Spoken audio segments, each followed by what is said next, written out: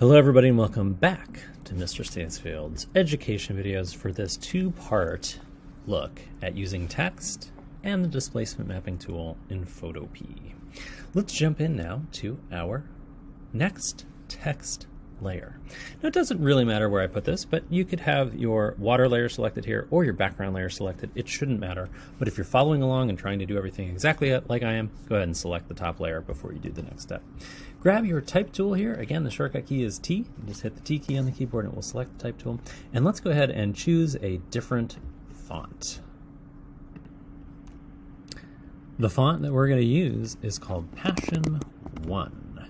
So this is just a random sans serif bold font that I chose. And again, for this particular activity, for this particular effect, I should say, typically larger, bolder, wider fonts will work better. So let's go ahead and choose this one here, Passion 1. Now this size is left over as well as the color from the water text layer. So let's go ahead and keep the size, but change the color back before we start typing by clicking and dragging down to the bottom left or the bottom right corner. You can see that 000 also plugs in over here. You could plug in 000 and it will give you the same results. Click OK. Now let's go ahead and start typing. All right, so if you click down here, it will load that font in and you should be able to type in. Let's go ahead and type in sand like so. Now if I just hit return or enter, watch what happens. It actually moves the cursor below the sand. I don't want that, so I'm going to hit backspace or delete, and then I'm going to just make sure that I'm confirming my text by clicking this little check mark right here. Now again, I could go up here to change my size, but the easiest thing to do is probably grab the transform tool. Now you could go to the move tool and then select transform controls rather. Auto select might be something that you would want to select here. But in any case, transform controls will show me the transform controls. And you can click and drag from this corner here. You can make it taller, you can make it wider, you can make it longer. You can change pretty much any way you want. What this does when you have the transform controls up here, it gives you the free transform tool. Now, I'm going to go ahead and hit escape to cancel that. I'm going to uncheck transform controls just to show you where you can find this, other places. It's right here. And the shortcut key, again, on a Mac is Command and Option. On a Chromebook or a PC, you're going to see Control and Alt. So Control Alt T, if you click that, it gives you the same options here. So what you can do is you can click and drag that out. You can move it, drag it out to the right here. And what you want to do is similarly size in terms of filling up the sand area down here. You want to make it similar to the water. So, you know, the actual font size, we're not too worried about what that is. We're just visually, you can see a little teeny red line in the middle when it's centered. Something like this I think looks fine. Click the little check mark to confirm your transformation. And let's go ahead and actually let's do that again. I'm going to grab the shortcut key Command Option or Control Alt T, gives me that transform controls, so I can rotate to match the diagonal lines here, and then I'll go ahead and click that little confirmation there. Okay, once again I want to center it here. Okay, now I'm going to show you a little bit of a different way of applying this displacement filter. It's a little bit different of an application. First thing we got to do though, make that a smart layer. So here it is, the sand. Double click it. I'm sorry, don't double click it. Right click it, and then convert to smart object. And now we've got our sand smart object. This little box in the bottom right hand corner of the layer palette is the thing that indicates to us that it is indeed a smart object. Go ahead and go up here to the filter, distort, display. So far nothing is different. Drag that up so you can see the effect of what you're doing here. And what we are going to do is make sure that we select the background layer. That's really important to apply the sand texture. And we're going to drag this up. Let's start roughly in the same place, somewhere around, this is 43, 43, somewhere around the same place as the water. Start here. It looks okay. I think we can actually bring it up a little bit more. 53. That looks pretty good. Let's overdo it and see what happens. So 70-ish. Now I don't think that's actually overdone at all. Let's go ahead and really crank it up here. Okay, there it is. it spreads out the effect a little bit the more you kind of drag these sliders up. And you can also see it displaces or shifts the word up and to the left because we're doing a horizontal and vertical adjustment. I'm going to actually hit an X right here to undo that. And I'm going to grab the Move tool, right? V again. And I'm going to click and drag the sand a little bit lower so it's a little bit right bottom justified before I do my filter. Distort, displace.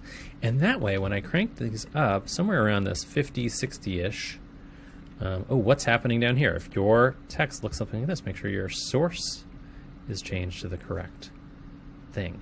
And so what I want to do is just find that center point here. And I think somewhere around 60-ish seems to be a good pixel range for this displace on the sand text. Go ahead and click OK.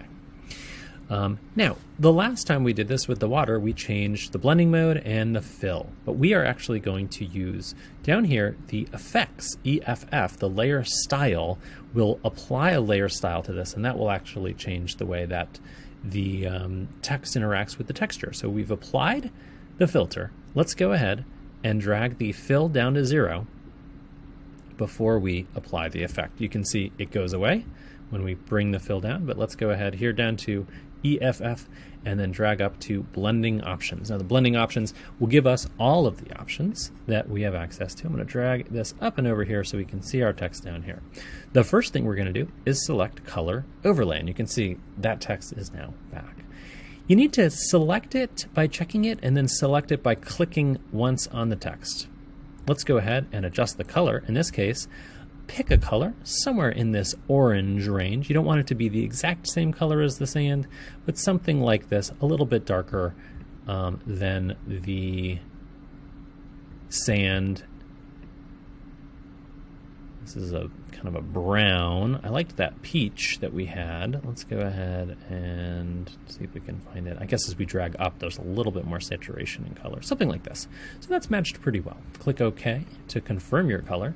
And then we go here, change the blend mode of the color overlay to, again, linear burn. So instead of doing it in the layer, we're going to do this blend mode here in the color overlay. And you can change the opacity too, and that will reduce the opacity. You may want to come back to that and change the opacity here. You can also change the opacity of the layer itself. Let's go ahead and choose Bevel and Emboss next, and then select it. So you have to click it, and then you have to select it to get these options over here.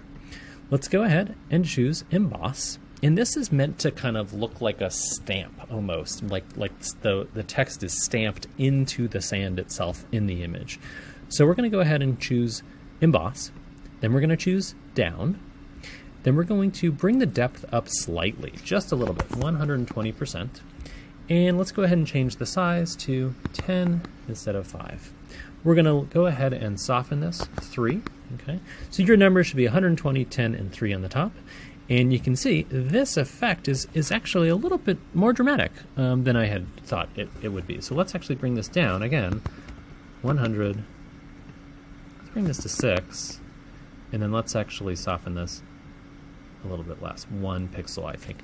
This is a little bit more subtle. So again, I'm looking at the text, seeing what's happening as I make a change here in the layer style dialog box, and then making an adjustment. That's key. Don't just follow, look at your own file and make sure things are going the same way. Now we're going to change our angle. This is 30-30. What we want to do, if you look here, there's 2 people and their shadows are very long, kind of indicating that the sun or the light source is above and the shadow is below. So we're going to actually match that by going up here and selecting the angle, and I would say, let's go ahead and do this right here. So -90, and then let's go here to 45. And what that's going to do is going to simulate this sort of style of shadow, where the shadow is kind of more on the bottom than it is on the side. Let's actually drag this down, so that number is going to increase. So 0, -90, and then 0 instead of 45. And that should give us... Oh, it doesn't. All right, so that's interesting. Let me pause it and figure this out. All right, just playing around here. I didn't really want to record it, but basically what I did was I clicked and dragged around on this angle until I got my shadow, the darker part of this, to look kind of the way that I wanted to. And so what I arrived at was negative 130 here and 30 degrees here. Plug those in. Your mileage may vary, but it should look about the same. We're going to change the mode over here from screen to linear dodge, and then we're going to change the mode from multiply to linear burn. We're going to linear dodge, linear burn, and we're going to bring the opacity of these layers down a little bit. Let's look at 30/30 and see what that looks like. I'm using the tab key to switch between these, and that's a little bit subtler. I think that looks pretty good. Let's go ahead and plug it up to 45 and 45 and see how that looks. I think a little better. So this particular image, this particular use of the emboss here, somewhere around 30 to 45, linear dodge on the highlight, the white areas, and then linear burn on the dark areas over here. I think we are ready to go. So I'm going to click OK. Again, I could go back to my color overlay and change the opacity, but I'm just going to change the overall opacity of this layer over here. So with the sand layer selected, I go up here to opacity.